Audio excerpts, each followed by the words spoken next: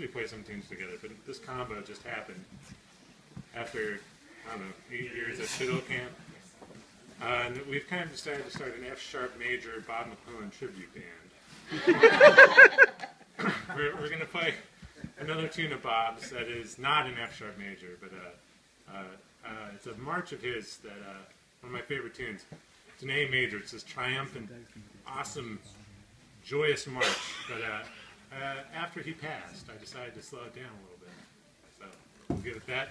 We'll go into an old, another Barndance called Farr. It's one of my favorite tunes ever. So here's one for Bob.